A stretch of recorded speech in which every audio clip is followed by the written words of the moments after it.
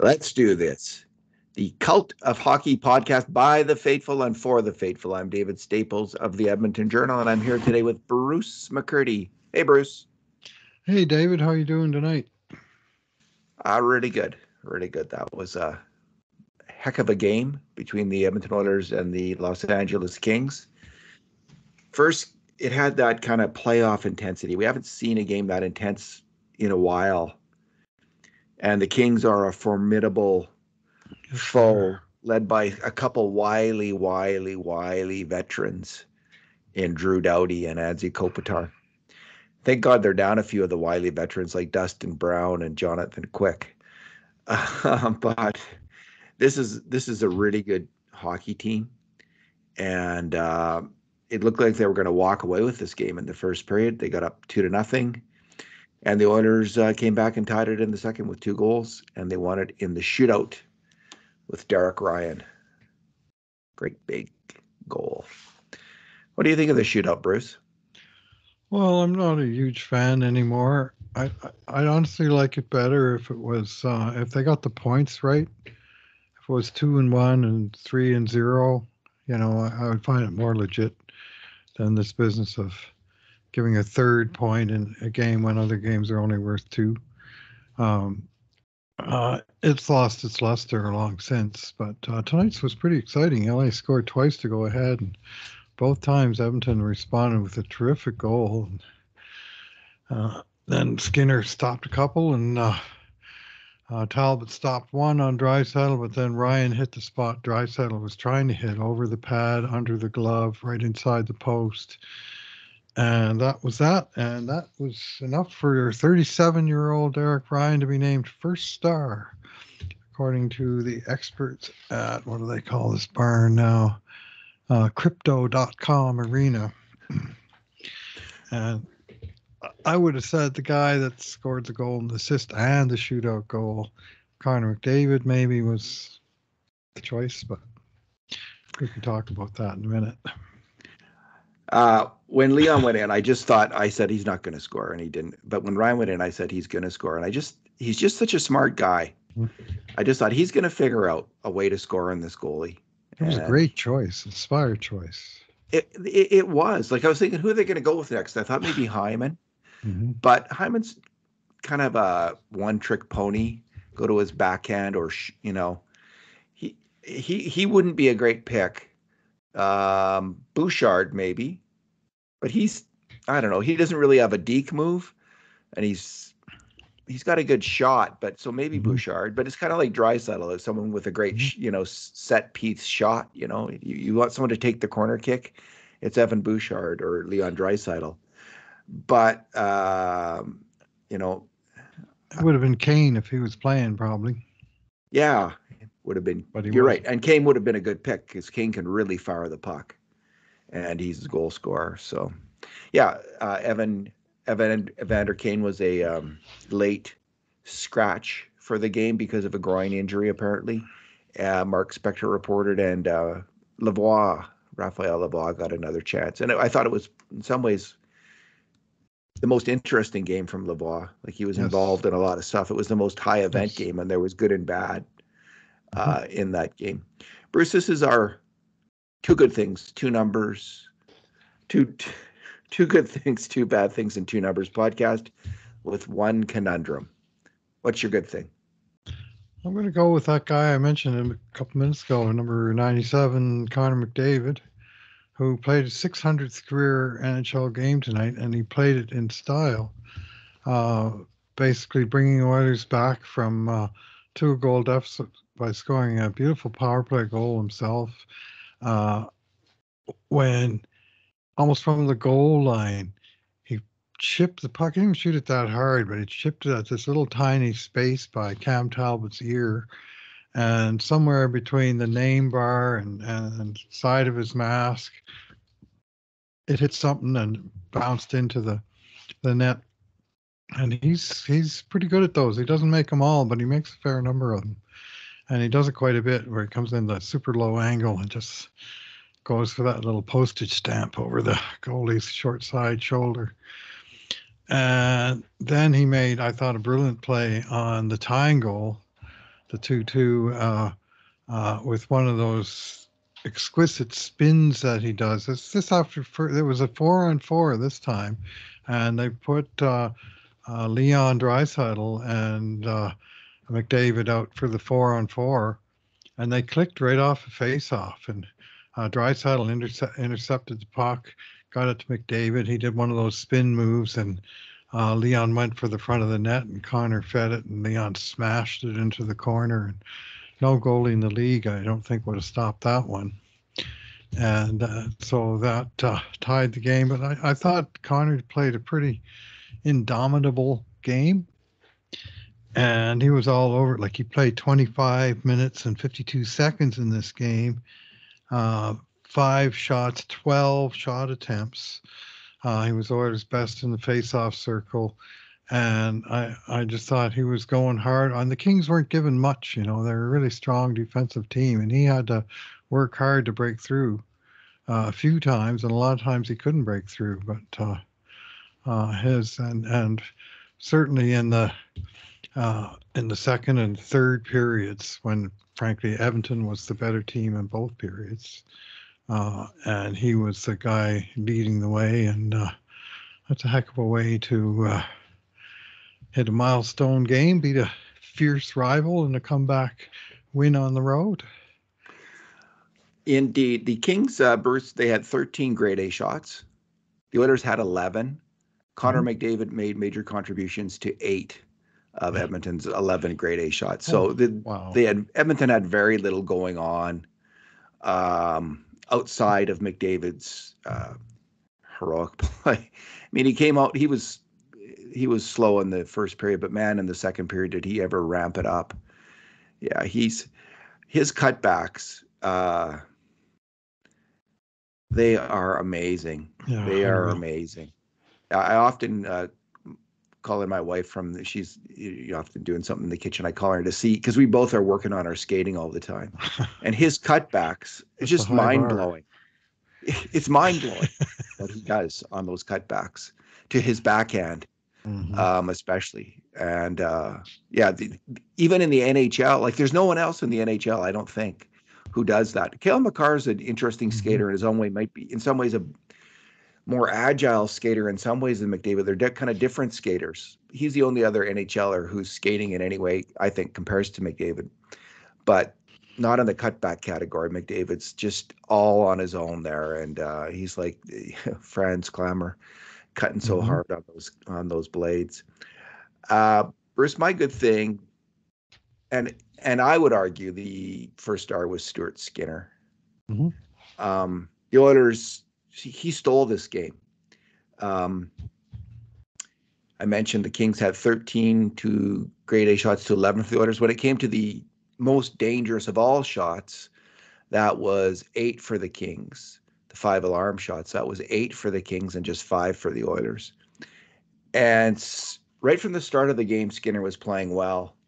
He made a number of key saves early on to give Edmonton a chance. You know, the first one is a minute into the game, and a backhand shot from Kopitar, and he slams the door. Next, there's this kind of a sprawling glove save on Pierre-Luc Dubois, wide open net, and Skinner got a glove on it.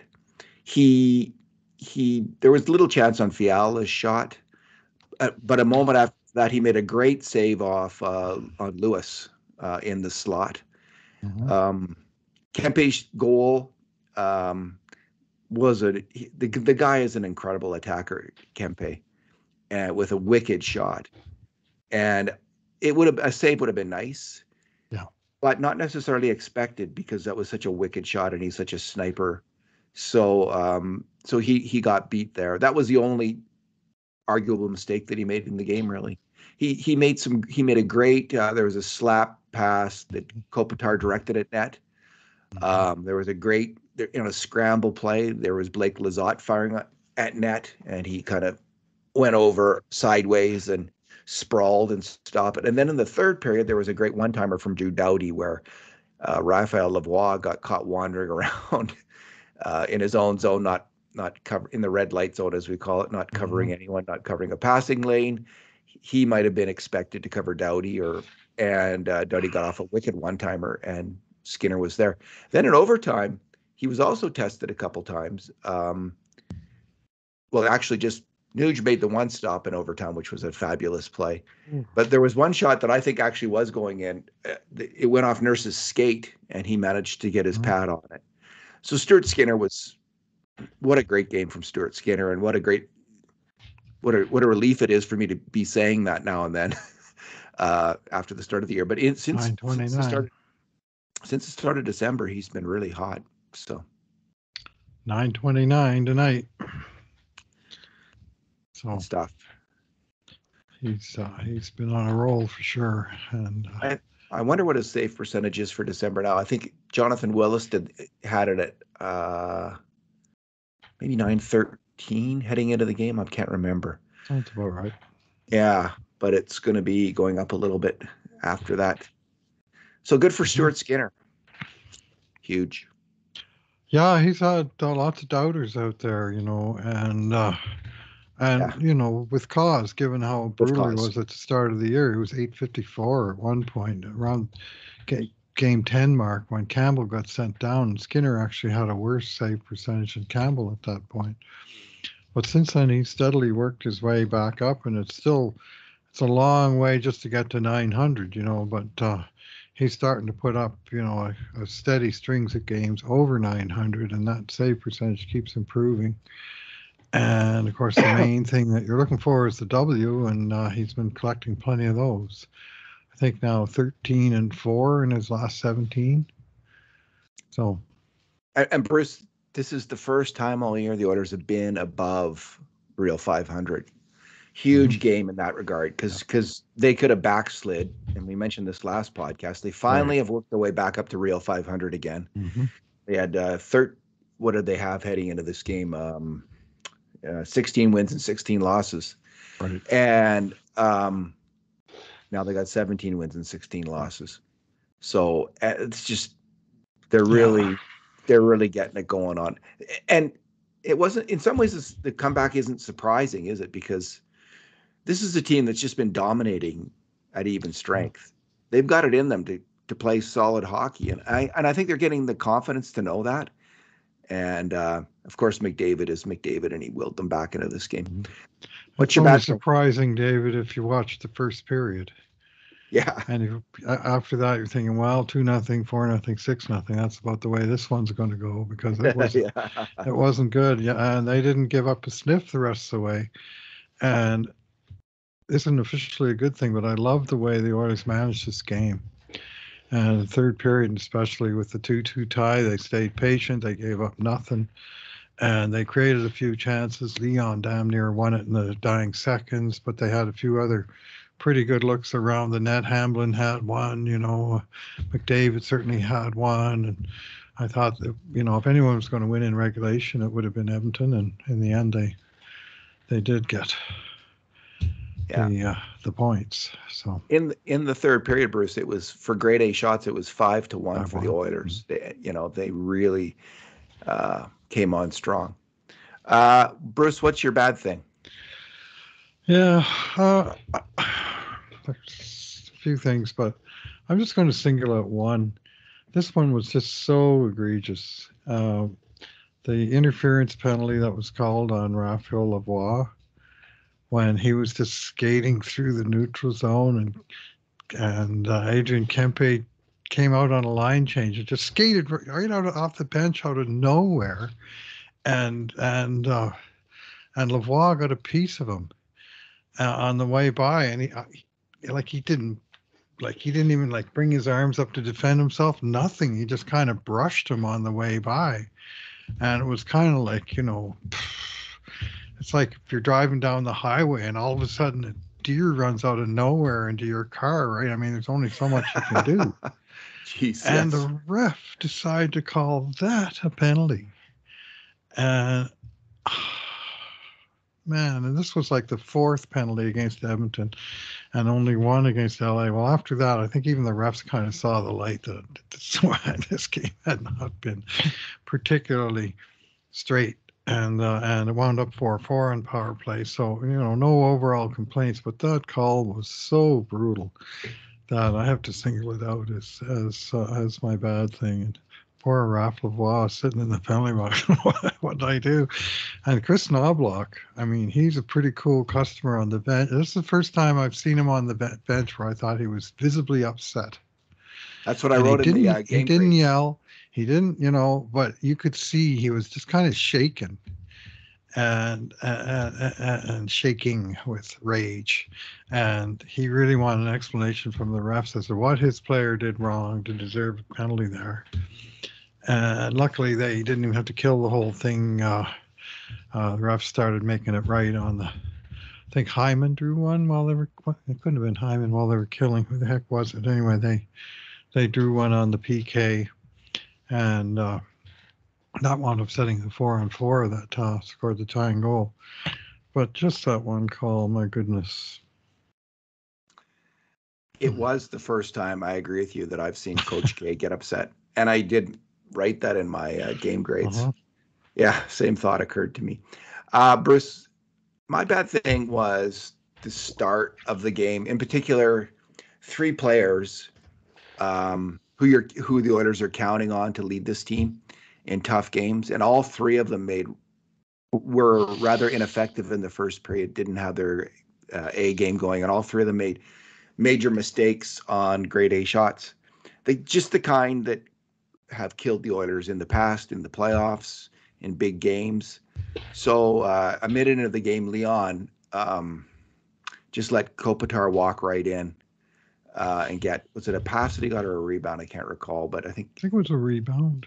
Yeah. Anyway, yeah, Leon was just let him go, and Kopitar got a wicked backhand shot. It could have easily been 1-0 a minute into the game.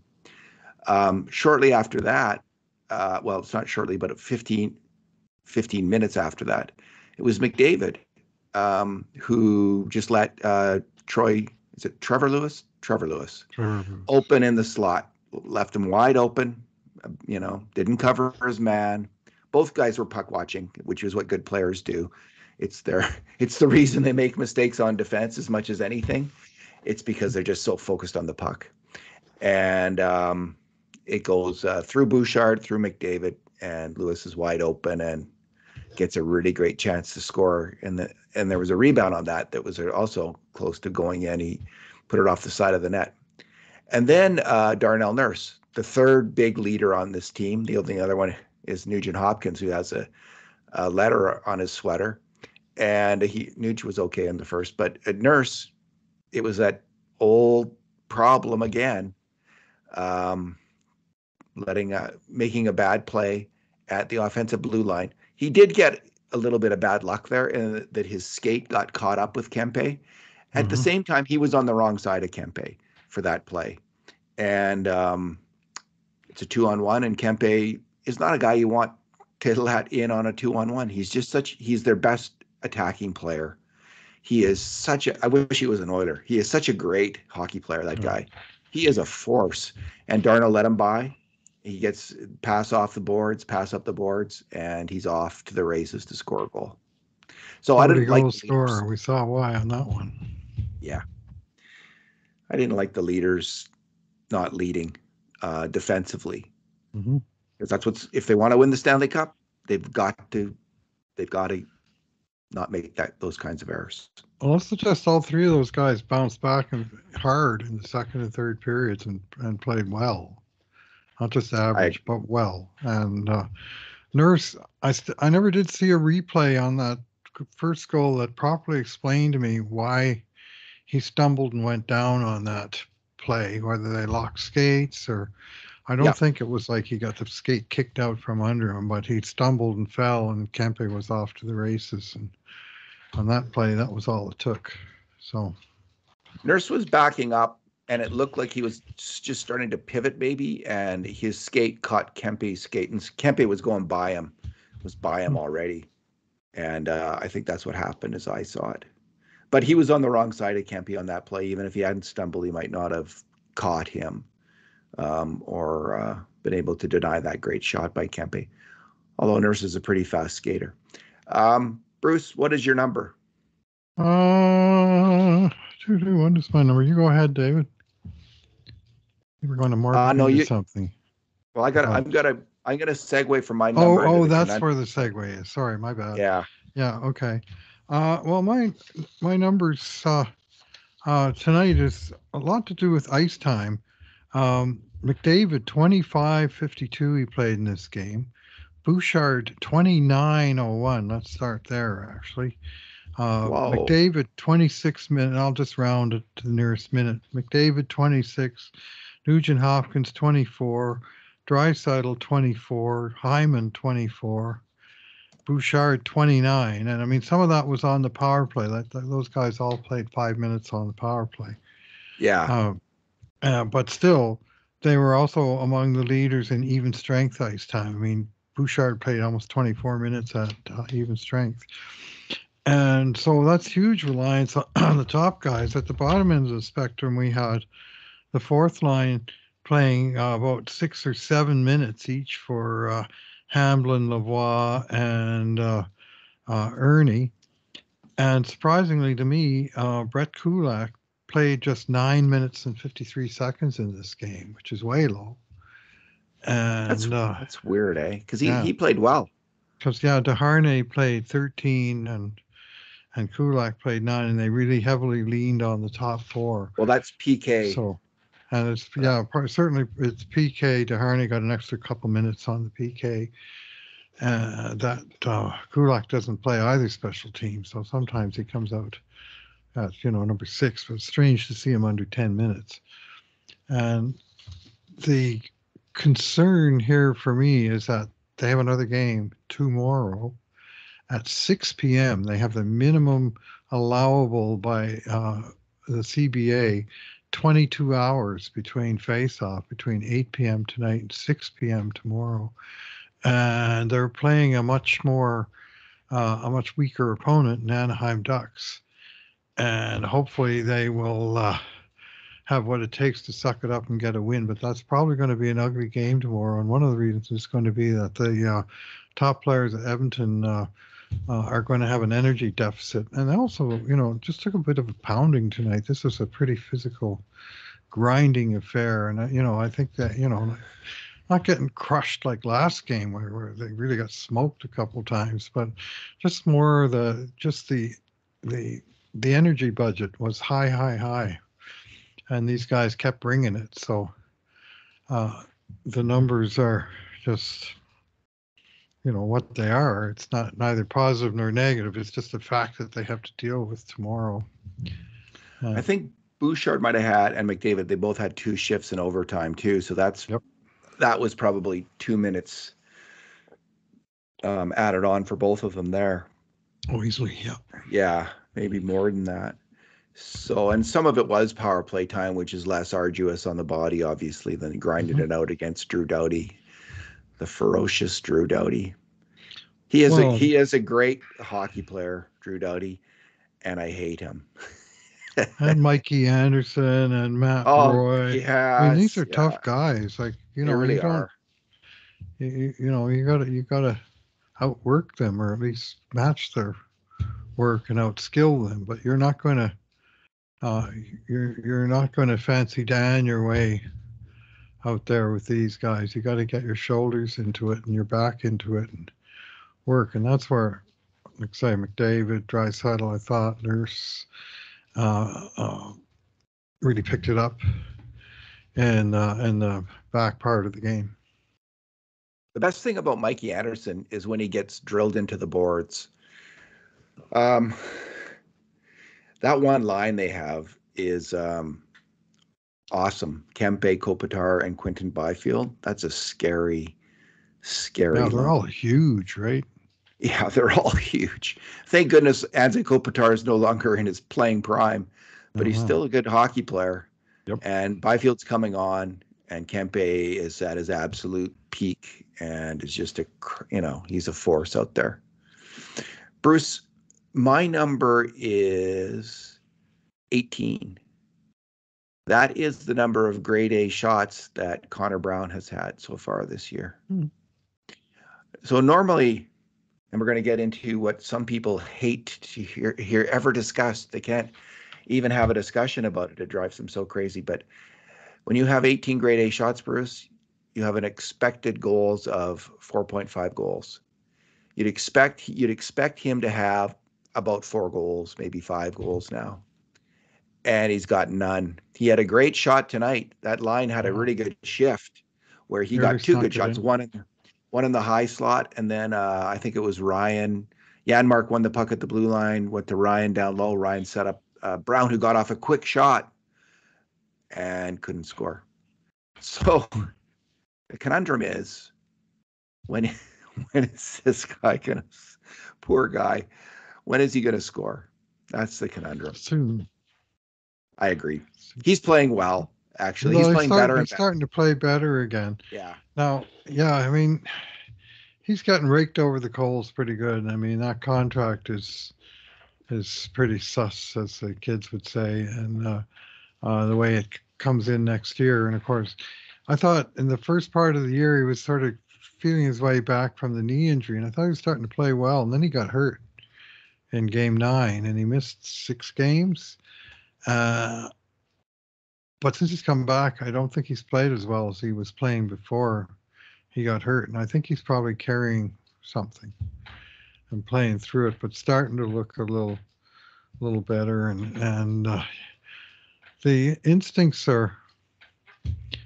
I mean, you can see he's an accomplished offensive player. Like, he's not just a slug that's never scored and is never going to score.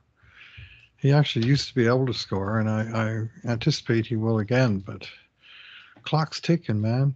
I mean, stick one in that tomorrow night. It'd be a great time to do that. Tomorrow they're going to need all hands on deck from 4 lines, and it'd be a great time to get contributions from guys like him, Janmark, maybe Ernie, the guys a little further down are probably going to be playing double-digit minutes tomorrow night. And they can make the job of the whole team a lot easier by winning those minutes, not just sawing them off, but actually winning them. But you need to put the puck in the net to do that. Yeah, maybe Ryan McLeod will have a good game again as opposed to disappearing like he did tonight. He has been playing well, though. Bruce, there's 9 players who have done way better under Coach K than they did under Woodcroft. Though, and those 9 players and this is in magnitude of how much better they've done. The Ekholm and McDavid have just been light years better under Coach K than they were under Woodcroft. Evan Bouchard's been quite a bit better. Connor Brown's been better. Kane's been better. Hyman's been better. McLeod's been better. RNH has, and Vinny Desharnais. Now, not coincidentally, 5 of those players started out the year either coming back from an injury or injured. Ekholm, McDavid, both Ekholm injured in preseason, McDavid injured as the year goes along. Connor Brown coming back from injury. Evander Kane coming back from 2 injuries still, I would suggest, and also injured off and on through this season. And Ryan McLeod coming back from a preseason injury. So injury was a huge factor in the Oilers' weak start. But man, if these players ever amped it up. And it's interesting how much the defensemen have amped it up with Paul Coffey as the coach. It's just astonishing how well this defense group is playing, Bruce. There's the Oilers' defense core has never come close to playing this well. We weren't measuring grade A shots and 5-alarm shots in the 2006 Stanley Cup run. But that was a pretty good defense unit. This defense unit is by far, and no defense unit has been close to the level of play that we're seeing from this group of players under Coach K and Paul Coffey. And I do give Coffey a lot of credit. I've been listening to what he said in a couple of interviews.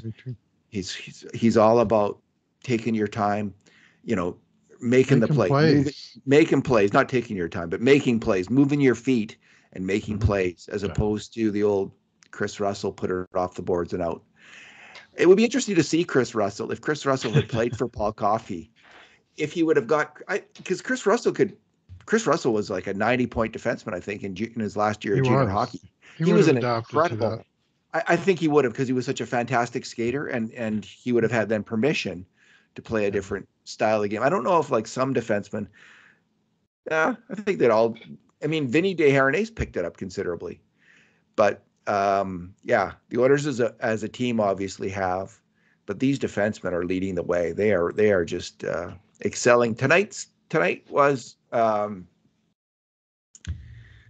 they were okay, the defense moving the puck, but LA just man, they just play a great checking game. They're a fantastic defensive hockey team, and it's great to see the Oilers beat them. I hate the LA Kings, Bruce. There are my, there's you might have your own list. You probably have a very similar list like Dallas, Los Angeles, Minnesota. I hate Minnesota just because they always seem to beat the Oilers. Vegas. Vegas are they on your list? I don't even know if they're on Yeah, my list. they're crawled onto my list. I at first as a new team, I was just interested to see how they went about their business, but having now seen how they go about their business, I've become not a fan. Okay. And now that they won the cup and they, beat the Oilers in the playoffs on the way to do it, I've got, I want to see those guys go down.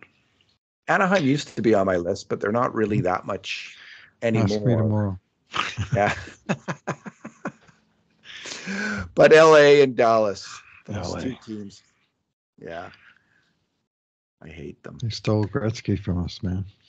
Yeah. I was about to curse them.